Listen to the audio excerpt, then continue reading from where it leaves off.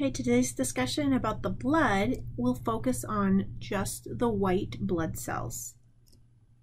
So as we looked at the components of blood the other day, we had about half to more than half the blood was plasma, while the remaining portion are known as the formed elements. That means it's going to be red blood cells in addition to white blood cells and platelets.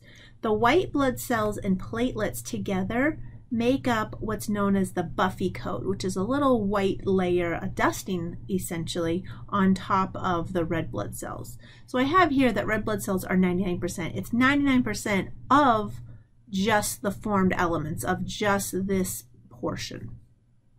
White blood cells are known as leukocytes. They are indeed white. However, when we look at them on histology slides, they will be a dark purple because the stain used to prepare the slides. There are 5 types of leukocytes.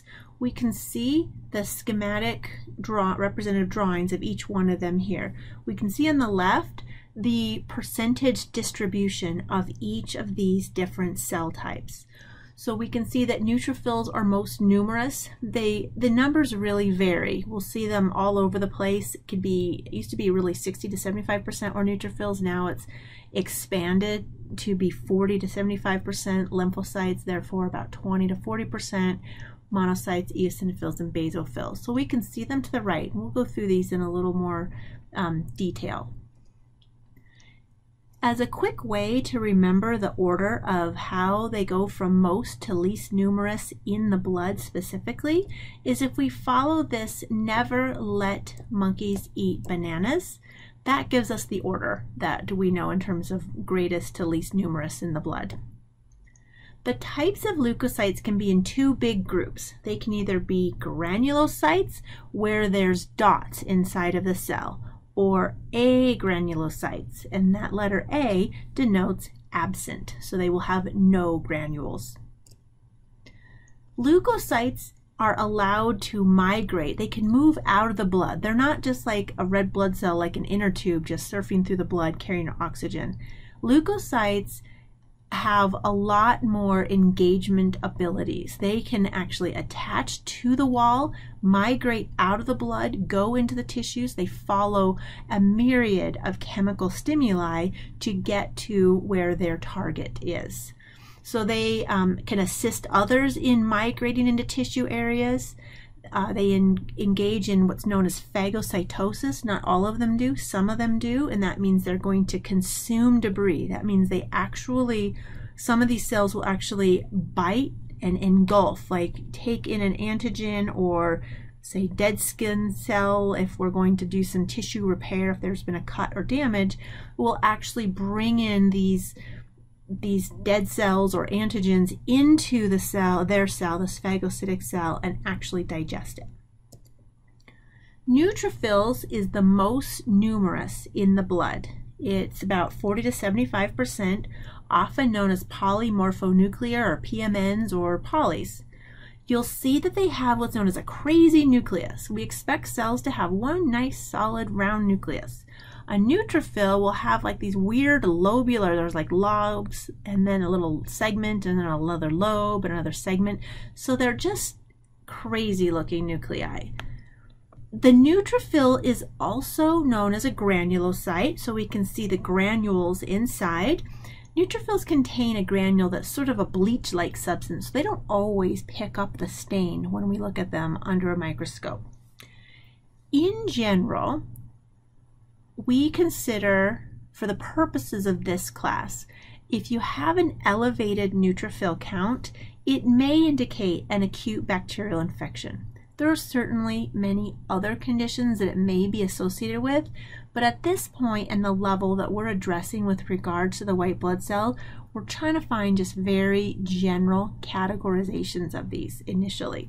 So the neutrophil, the consideration that it's acute, meaning it's a short-term, a recent onset, and because neutrophils are considered to be the first responder, because they're the most numerous in the blood, you will see their levels elevated right away if there is a recent or acute bacterial infection. this is what neutrophils actually look like. We can actually see the granules here. We can see the crazy nucleus. The nucleus is very inconsistent from one to the other, but we can certainly see that they aren't a standard looking nucleus. Lymphocytes are the second most numerous in the blood, but they are the #1 most numerous in the whole body because the majority of lymphocytes are actually hidden out in the tissues. So they constitute about 20 to 45% of the white blood cells that are circulating in the blood. These guys are part of our specific immune system. They are indeed our B and T cells. They are known as A granulocytes because there are no granules inside. They tend to have a very large nucleus and very little cytoplasm. Again, with the generalizations, if we have an elevated level of lymphocytes in the blood, then you might first consider that a person may have an ongoing viral infection. In this histology image, we can see a lymphocyte here. I'd like you to notice the very large nucleus and just a small sliver on towards the top of the cytoplasm. This guy over here is a neutrophil. Monocytes, when they escape the blood, they are actually called macrophages when they get out into the tissues. These guys are very phagocytic in that they will ingest particles.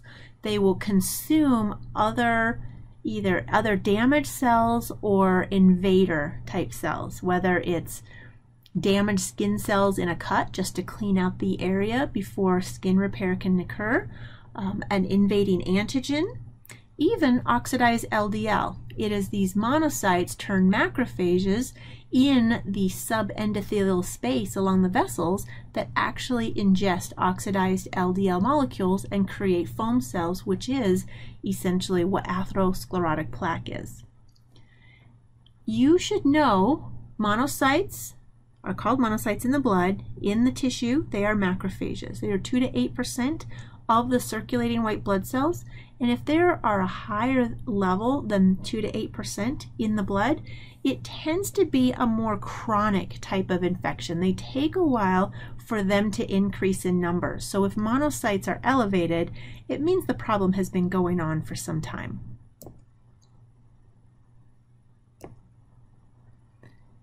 Eosinophils are somewhat rare to see. They're about 1 to 4%. They are present in greater numbers in the presence of parasites as well as an allergic reaction. The following cell that we're going to talk about is also responsive to allergic reactions. So to make the distinction, these eosinophils are bright pink. We see them over here on the side. Both of these are eosinophils.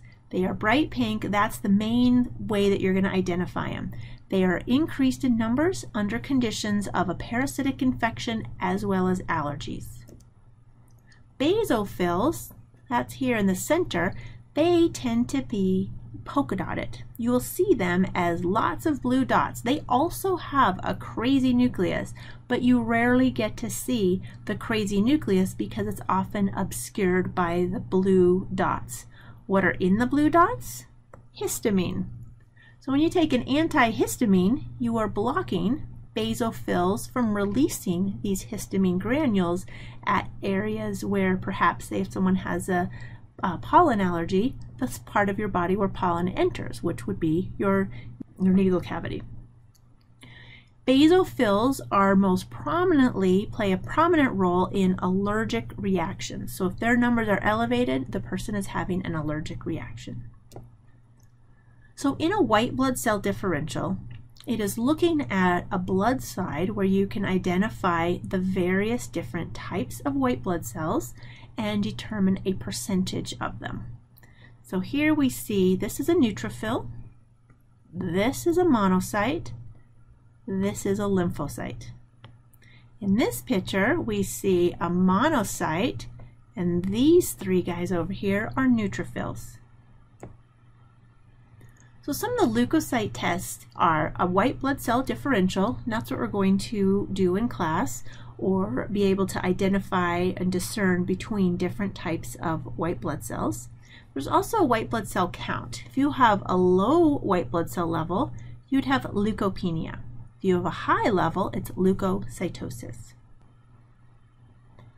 So we'll just get a head start on the immune system. I'd like to cover the lymphatic component today. So part one of our lymph and immune system is the lymph. So the lymphatic system, we're going to go through each of these. If we consider a normal capillary network, we have arterioles arriving into a capillary bed, venules bringing blood out and away from the capillary bed. Well, lymphatic vessels also bring blood out and away from the tissue area. Any fluid that has escaped and left the capillary bed has actually entered the tissues but doesn't return to the capillary vessels and go out the venules will actually return back to the blood via lymphatic vessels. We can see the schematic here where we have an artery or arteriole bringing blood into a capillary network. Oxygen exchange, fluid escapes. Some fluid escapes. It's normal to have a little bit of a fluid escaping. An excessive amount of fluid leaving the tissue levels would result in edema.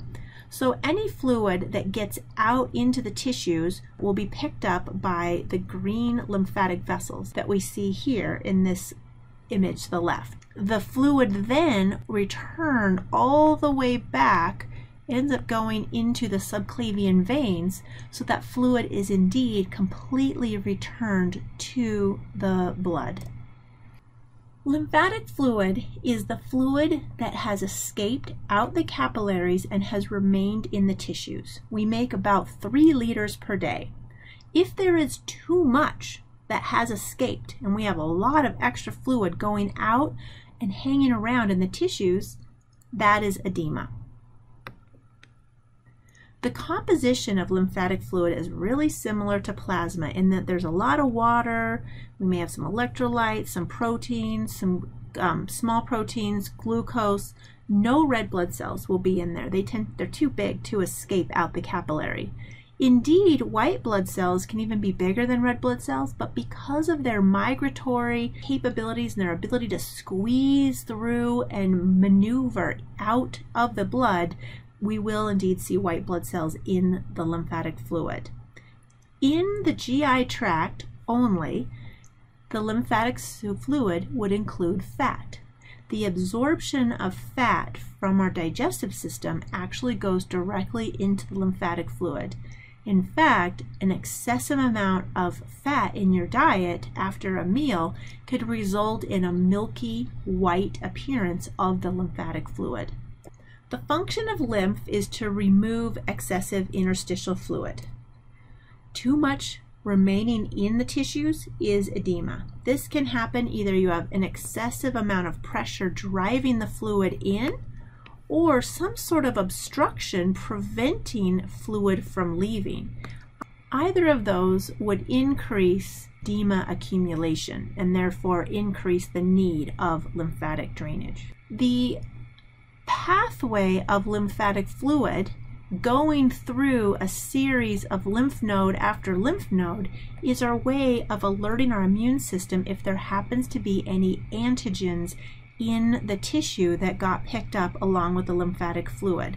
So these antigens are taken care of in the lymph nodes prior to being returned to the blood. In addition, the function of lymph is to transport fat that's been absorbed in the gut. Lymphatic vessels are similar to veins in that they're very low pressure. They contain valves so that fluid running through lymphatic vessels, even if you're standing up, won't fall back down because they have valves that prevent backflow. When lymph returns to the body, it does it in an unequal distribution. About 75% of the lymph is going to return to the left subclavian vein via the thoracic duct. The remaining 25% is going to return into the right subclavian vein via the right lymphatic duct. you can see here is the pathway of a series of lymph nodes coming up through the torso, terminating into the subclavian veins on either side. So lymphatic vessels do not follow really next to the specific, their parallel or counterpart venules, but they do indeed go up towards the thoracic cavity and then they return via the blood. Lymph returns to the thoracic cavity by inspiration, which creates a negative pressure inside the thoracic cavity. When you take a breath in by dropping the diaphragm to create space in the thoracic cavity, it actually not only brings air into the lungs, but it brings both lymphatic flow as well as venous flow back to the heart or back into the thorax. The valves prevent backflow while skeletal muscles squeeze together to move the lymph forward or upward. This image at the top to show arterial flow in, across the capillary network, and then to the venules to go back to the heart. Any excessive fluid that may have come out into the tissues will now enter this lymphatic system, which is a second drainage system, allowing that fluid to also leave the area. The lymphatic vessels have a series of lymph nodes interspersed throughout the system. So you have lymphatic fluid coming into these lymph nodes. It goes through the center of the lymph node and then out on the other side. Within the lymph node, we will learn about in the next lecture, are components of our immune system that can identify and remove any potential harmful antigens that might be traveling through the lymph.